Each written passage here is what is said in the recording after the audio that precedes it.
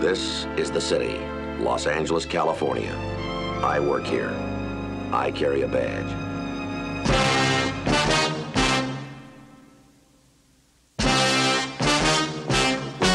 The story you are about to see is true.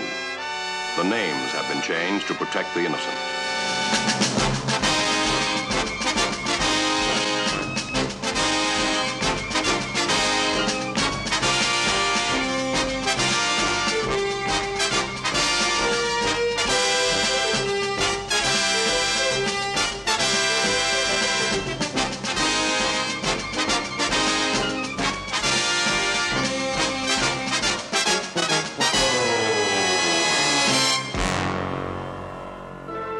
It was Monday, March 9th. It was cool in Los Angeles.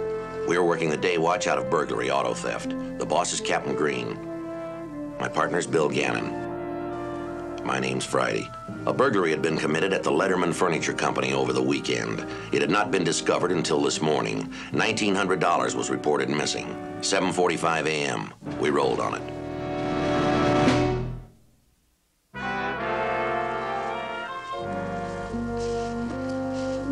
Friday and Gannon, burglary auto. Edwards, 12015. What do you got here? Took the call at 7:35. The secretary, Mrs. Maskell. That's her over there. She opened the office about 10 minutes earlier. She's the first one in every morning. Says she's been with the company 14 years. All right, go ahead. She keeps the company books in the safe. She noticed right away it had been broken into. Man who owns the place, name's Letterman. Have you talked with him? Yes, sir. He claims the money was in there when he locked it up Friday afternoon. $1,900. Whoever did it sure made a mess out of the office. Really proud of the place, even turned the card file inside out. Might have been looking for the combination. How many people know it? Just the two, Letterman and Mrs. Maskell. Where they got it written down? I don't know. Why would they need to? They unlock it several times a day. A lot of people keep their safes on Daycom, Edwards. One dial turn opens it. Just in case they forget the combination, they sometimes have it written on a card on the side of a drawer under a desk, someplace like that. Well, I could see the place was torn up, but I didn't think that's what he might be looking for. It's known as burglary made easy. Sounds sloppy to me. Suppose he went through all the trouble of breaking into a place and then couldn't find the combination. Then he has to work, pal. Drill job. Neat. Looks like he's a pro. He only drilled 2 holes. Snake eyes. He's no plumber, is he? We instructed Officer Edwards to remain at the scene to ensure evidence preservation. Then we called the office and requested a print man and a safe expert. 8:30 a.m., we examined the point of entry. The Letterman Furniture Company was located adjacent to an off-ramp of the Harbor Freeway. The burglar broke a window by the freeway and made his way through the warehouse to the office. There was no way of determining the hour or the day the burglary had occurred. 8:40 a.m., we conferred with Sergeant Ed Lavold of our department, one of the leading safe experts in the country. This is a firebox, Joe. 1/4-inch steel body, 4 inches of fire clay, combination lock, C-rate safe. It's fine for protecting records from a fire. Trouble is, this is requested to protect money from a burglar. Not too tough to crack, huh, Ed? You can punch them, peel them, or burn them. Whoever pulled this showed little class. Use an electric drill. Now, this is the first hole. Entered here and knocked back the locking bolt. That releases the 3 locking bars. Why the second hole, Ed? A Brabant-type safe has a relocking device. Most modern boxes do. Now, when the back plate was knocked off, it released a spring. That set off the relocking device. So he drills here, knocks back the relock, turns the handle, and he's in. He has to know exactly where to drill, doesn't he? Well, there's the maker's name, Barclay Safe Company. So you know the locking bolt is here, the relocking device here. If he was an amateur, he would have punched, peeled, or chopped. Is MO going to give us anything, do you think? Should be able to give us some good suspects. Well, it doesn't look like we're going to turn any prints. No, not on this guy. He knows his craft. Your best hope is somebody eyeballed him coming in. We don't know when that could have been, Ed. Any case, you ought to talk to the boss about his next safe. What kind should he go for, Ed? An E-rate. 1-inch steel body, 1.5 steel in the door, and it's drill-proof. Right. You shouldn't have too much trouble selling him. Excuse me, Sarge. Got a little problem out here. Where's that, Edwards? Parking lot. It's pretty small, only room for about a dozen cars. A couple of the spaces are assigned to visitors, customers, salesmen, you know. Yeah. The rest are assigned employees. Who's got the problem? A man named Claxton, upholsterer. Says there's a car parked in his space. I didn't think it was a good idea to try and move it. Yeah. Could be the burglar's car. Cold. Could have been here all night. There's a key in the ignition. Only one way it could belong to the burglar. Wouldn't start for him.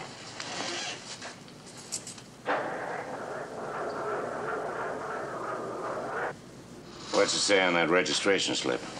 Gerald R. Walton, Canoga Park. That's a good 20 miles from here, Joe. That could be a stolen car. I'll run a make on it, kind of far out, though. How do you mean? Pretty careless for a pro. King-size mistake. Yeah, well, if they didn't make him, we'd never collar him. Darrell Walton had no record. There were no wants or warrants out on him. His car had not been reported stolen. 9:30 a.m., we drove out to his address, an apartment building in Canoga Park.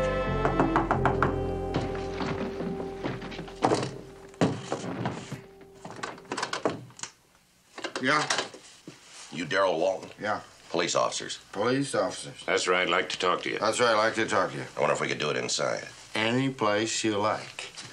This is my home, sir, and welcome to it, sir. Steady, steady. That's all right. You can keep that. I have a whole full percolator in the kitchen. You just finish it. I guess you think I'm a little drunky, huh? Well, now it kind of looks that way, doesn't it? You're absolutely right, sir. I just got home from a little party. How did you get here, Mr. Walton? Huh? I say, how did you get home? Oh, not very well, sir. You see, I had too much to drink last night. When you drink, I don't drive, so I call a taxi. Where's your car? It's not in the garage? No, sir, it's not. It's not parked in front? No, sir. Then I give up. I must have left it someplace. You don't remember where? I'm gonna have to think about that. Walton, come on now, wake up. Where's my coffee? All gone. That's okay. There's a full percolator in the kitchen. Oh, I gotta get straightened up. I have to be at the office at 9 o'clock. I have a job of work to do. Tell me about this party last night. What party? The one you went to last night. I went bowling last night. It was the league tournament. Thank you, sir. It was after the tournament that the little party got started. I met a girl there. A really nice lady. Yeah. She was with a girlfriend, and I asked if I could see her home. She said, "Are you sure you want to?" That should have been the tip-off. But I say, "Sure, I'm sure." Then I'm stuck. Sure. How's that? Well, I gotta drive her home at 11 o'clock at night, and she lives in Long Beach. Long Beach. Yeah. That's 30 miles from here. You drove this girl to Long Beach at 11 o'clock last night, is that it? 30 dirty miles. And you just got back. Well, there was a little stopover at her apartment. She had a bottle. When did you leave? As soon as the bottle was empty. Don't you have any idea what time it was? Late, officer, late and cold, and the fog was coming in, and I was 30 dirty miles from home. I remember being on the freeway, and there was traffic even at that hour. I kept missing him, but not by much. Shoo! Shoo! So I got off till things straightened out a little. You follow my meaning? Yeah, I guess so. Man, in that part of town, the fog comes looking for you. I woke up so cold, I think I'm already dead. I can't even move, and my car's not going anywhere either. It wouldn't start. What did you do? I left it there. What else could I do? It was daylight, and I got to be to work at 9 o'clock. Where did you catch a cab at that hour? A very nice gentleman in a diner phoned for it. Do you know the name of the diner? Oh, yeah. Harry's. Or Pete's. Or maybe it was Mabel's or something like that. Well, a cab company dispatcher will have a record of it. Thought for a minute we might have gotten a break. No, not this time. They never go down easy, do they? Well, if they do, we don't seem to draw them. Is that phone call for me? No, I guess not. Before we left Walton's apartment house, we asked the manager to look in on him to make sure he got to bed or to work, whichever seemed advisable.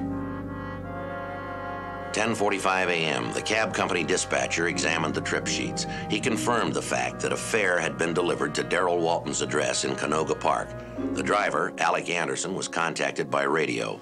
Anderson here, go ahead. Joe Friday, Burglary Auto. Anderson, we're checking on a fare you drove out to Canoga Park this morning. Some kind of beef? No, he hasn't made one. We're trying to confirm his story. Okay, what do you want to know? Where'd you pick him up? Hash House on East Slauson. Counterman called me. Go ahead. Said the guy was drunk as a skunk. Wanted to get him out before his breakfast rate started. Could he pay the meter? Yeah, I made sure of that before I took him. Long haul to Canoga Park. Okay, Anderson, anything else? Maybe. Did this guy report losing anything? No, not to us. Why? Did you find something? Yeah, it was on the floor in the back. A fare called my attention to it. Didn't notice whether he might have had it when he got in the cab. What was it? A bowling ball. Think it might be his? We went back to the office. There was a message that Mrs. Maskell, the secretary at the Letterman Furniture Company, had phoned twice. 11:20 a.m. Bill returned the call. Hello, Mrs. Maskell? No, this is Bill Gannon. Yes, ma'am, I'm returning the call you placed to Sergeant Friday. Well, we just got back to the office and found you... Mm-hmm. What? Well, how do you know? Yes, ma'am, we'll be right out. Maybe we bought some daylight. She have anything? She thinks maybe she's got the burglar's name. Well, how'd she come up with it? She was reorganizing that card file that got dumped. Yeah. She turned up an odd one.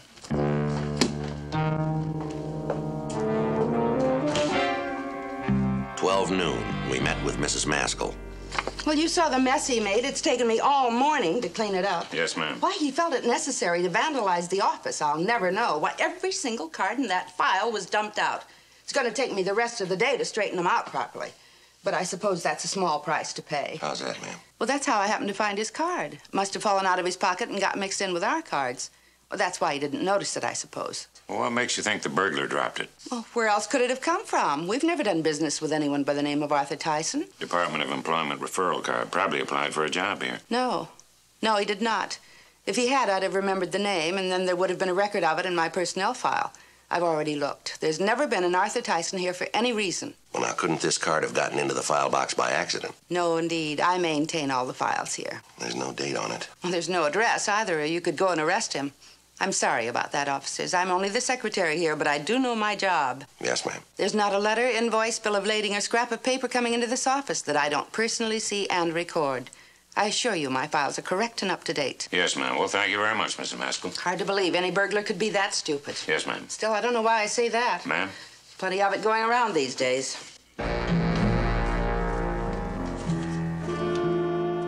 1 p.m. We ran Arthur Tyson through R&I. We turned up one name. The clerk pulled the package. We signed it out. According to the CII make sheet, Tyson had 3 priors. He had been released from San Quentin in November last year after serving 3 years and 11 months. For what? Are you ready for this? Burglary. Safe burglary. Well, I should have figured it. Is that right? After all, Joe, that's his bag, and he's good at it. A real artist. That he is. So proud of his work, he even signs it.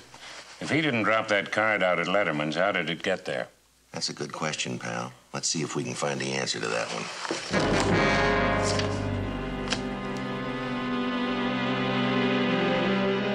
2:30 p.m. I contacted the Department of Employment, but they were unable to supply any information on Arthur Tyson.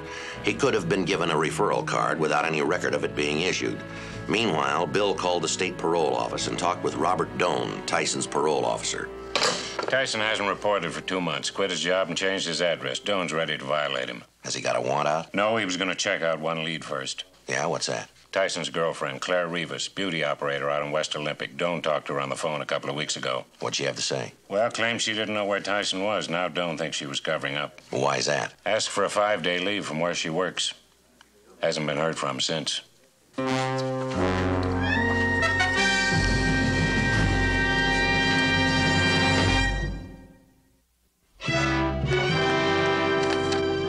The manager of the beauty parlor where Claire Rivas was employed told us that she had requested a 5-day leave of absence to visit her parents. They lived in the Imperial Valley, but the manager didn't know exactly where. She agreed to inform us if the Rivas woman returned. Thursday, March 12th, Claire Rivas returned to her job. 9:30 a.m., we drove over to the beauty parlor to talk to her. We interviewed her between appointments. Artie's in trouble again, isn't he? He hasn't reported to his parole officer for 2 months. I know that, but if that's all there was, Mr. Doan would be here, not the police. No, ma'am. Once he's been reported as having violated his parole, it's our job to pick him up. Well, I just don't understand, Artie. Maybe I'm not smart enough, but I just don't know what's wrong with him. How's that? He was doing so well when he first got out of prison. He had a good job, he was saving money, we were talking about getting married. I would have married him, I wanted to. Yes, ma'am. I suppose you think that's foolish with his record and all, but that's a side I never saw, didn't know anything about. The Artie I knew was a nice, gentle guy who never hurt a soul. Well, except for the people he stole from, I suppose. You said something about marrying him. He didn't want the responsibility. Maybe that was it. I don't know. I think the idea of having a wife to look after was too big for him. Anyway, he broke it off. Now, when was that? About a month ago. He didn't say why, just that he didn't think he could go that route, whatever that means. I thought he'd just need a little time to get lonesome. I waited a week, but no word. After 2 weeks, I was sure he wanted to call, but he was just too proud or embarrassed or something, so I called him. Yes, ma'am. He moved out of his room. His landlady didn't have a forwarding address or phone number. Artie never got any mail, so I guess it didn't matter. I don't need a brick wall to fall on me. He meant it, and it was over. I needed time to cry him out of my system, so I went home, to El Centro. My folks didn't ask any questions, and you know how hot it gets down there. I guess it just dried me out. It's all over and done with now. I don't care where he is or what he's done. Well, we have to locate him, Miss Rivas. Well, you might try the Keyhole. The Keyhole? It's a bar over on Pico, near West Boulevard. He used to go there every night. Even when we had a date, sometimes during the evening, he'd say, let's drop into the Keyhole for a minute. It was just like a club for him. Any other places he's known to frequent, people he knows? No, I don't know of any. All right, Miss Rivas, I'm going to leave you one of our cards. If he should contact you, we'd appreciate a call. Yes, all right. Thanks for the help, Miss Rivas. Would you do me a favor? Yes, ma'am? When you find him, will you give him a message for me? I guess we could do that. Just tell him if he needs anything, please call me. 3:30 p.m., we located the Keyhole Bar on Pico Boulevard. We talked to the owner, Fred Hinkle, about Arthur Tyson. Law, huh? Yes, sir. This is Bill Gannon. My name's Friday. Look, I just assume you didn't shine that in my customer's eyes. Artie in some kind of trouble? He might be. Serious? Could be. That's all you're gonna give me, huh? For now, yes, sir. Trouble with the law, how about that? Never would have guessed it. Such a nice, quiet young fella. It just goes to show you, I guess. Like my old man used to say, you can't tell the depth of a well by the handle on the pump. Spend quite a bit of time here, does he? He's a regular. If he misses a night, somebody's sure to mention it. Look, I know it doesn't carry any weight, but I want to tell you, Artie never caused any trouble in here. He drank a few beers, talk sports, mind his own business. Sometimes he'd bring his girlfriend in. When was the last time you saw him? Last night, just like always. I sure don't want to add to his troubles, but this is a neighborhood bar. I got a nice clientele. Men bring their wives in here because they know it's respectable. Lawbreakers, I don't need. Well, what's your point, Mr. Hinkle? Well, Artie's been spending money like it was the last day of the world. I mean, he's been partying and buying all week, and his roll never gets any smaller. What time does he usually come in? Oh, 7:30, 8 o'clock. Look, do you have to pick him up in here? We try to keep it quiet. Just don't mention it to Tyson. Oh, no chance. That's one thing I never want to be. What's that? The bearer of bad news.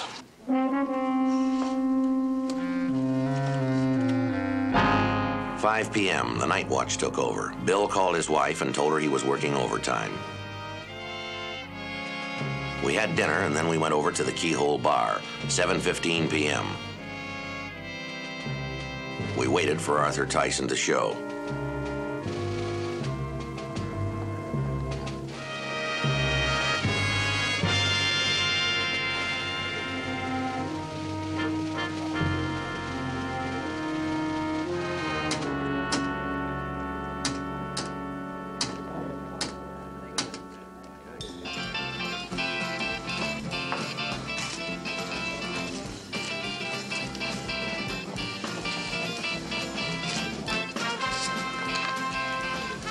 Police officers, Tyson, just keep those hands in plain sight on the bar.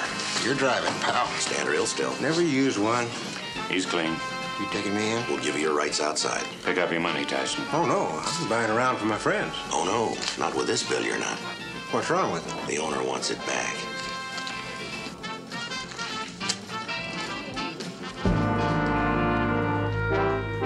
Arthur Tyson waived his rights to remain silent and to have an attorney present. He claimed he had nothing to hide. He was carrying $580 in cash. 8:35 p.m. Where'd you get all the money, Tyson? Earned it. Doing what? I got a trade, learned it in a joint.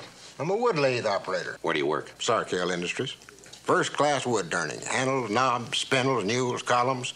If it's wood, we turn it. You haven't worked there for a month, fella. That's right. I quit. Is that illegal? Not reporting to your parole officer is. It slipped my mind, and I was sick a while. I can scratch Mr. Dome. Anything else? Oh, yeah, could be. You pulled any safe jobs lately? Not for over 4 years. I'm out of the business now. Is that right? How about the Letterman Furniture Company? Somebody else got that one. It's got your name on it, Arthur. What name? This one. That's yours, isn't it? Must be. They gave me one when I hit the street last year. November, I guess it was. Didn't do me any good, so I threw it away. Where'd you find it? At the Letterman Furniture Company. Oh, come on, man. Don't put me down like that. I got a little pride, you know. Maybe I wasn't any Jimmy Valentine, but nobody's that sloppy. All right, suppose you tell us how it got there. Why, how would I know? I haven't seen it for months. Hey, look, you didn't bust me just on account of that, did you? The card, your MO, a roll of money you can't account for? Oh, come on, Tyson. There's only one thing open here. What's that? How many other safes you've punched? Cute. Real cute. You know I never punched a safe in my life. Always use a drill, Arthur? When I was in the business, that's the way I worked. But I quit. You got nothing to prove any different. Well, now, I'll tell you, fella, you just sit right there for a minute and try to convince yourself. I'm already convinced. I'm trying to sell you. No way, fella. We're light, Joe. Maybe. Oh, it's a good arrest, but even if the DA buys it, I don't think he'll be held to answer. We've only got 2 points. Yeah, I know. His record and that card, and they cancel out. Who's going to believe a pro would make a mistake like that? We don't know it was a mistake. And who put the card there? He did. All right, Joe, why?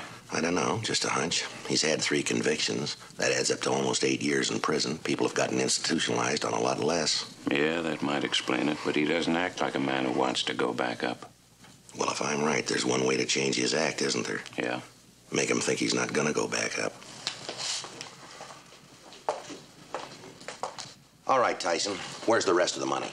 Well, that's all there is. Oh, no, there's more. You got more than that from Letterman's. You haven't had time to spend the rest. Now, where is it? You give it to Claire Rivas? No. You know that makes her an accessory, don't you? Now, you can forget her right now. I haven't seen her for a month, and that's the truth. Could be, Joe. No, he's lying about the money. Yeah, but if he won't cooperate, I don't know how we're going to prove it, do you?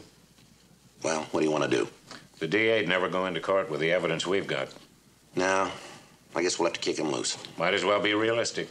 You want to pick up your stuff, Tyson? Now, just hold it up a minute. I'll make a deal with you guys. How about it? We don't make any deals. You just leave my girl. Leave Claire out of it, and I'll cop out. But she's all the way out, okay? All right, Tyson. If she's clean, she's out. Okay. I did the Letterman job. But that's all, the only one, so don't try to load me down with a lot of jobs you haven't busted yet. Tell us about it. I went in through a window on the freeway side. The off-ramp covers it. Nobody could see you, even in broad daylight. I walked through to the office and looked for the combination just in case he's lying around, okay? You're doing fine. No combination. So I plugged my drill into the wall socket, and I had that box open in under 5 minutes. How much did you get? $1,900. Why did you leave that referral card? I want to go back to the joint. First, I thought my PO would violate me for not reporting, but I guess he was too busy. Or maybe he just giving me a chance to check in. He's a nice guy. All right, go on. So I decided one more job, one big farewell party before you guys put the arm on me. Well, why do you want to go back to the hotel, Tyson? I just can't hack it on the outside. I don't know why it is. It's just too much. Anyway, it's spring. Well, what's that got to do with it? Baseball season coming up. I was the #1 catcher on the prison team. And I think we're loaded this season. I got word there's a new pitcher coming up, southpaw. He's supposed to throw bullets, but he's young. It's first time in the joint. He'll need somebody to steady him down. And I figure an old hand like me, I can keep him in the groove till he gets a little experience. Yeah. The best part of it is this kid's in for armed robbery, 5 to life. Now, he'll do the minimum in this state before he's eligible for parole, right? Right. So, we got him signed for 5 years. True? True. And they're not likely to trade him either.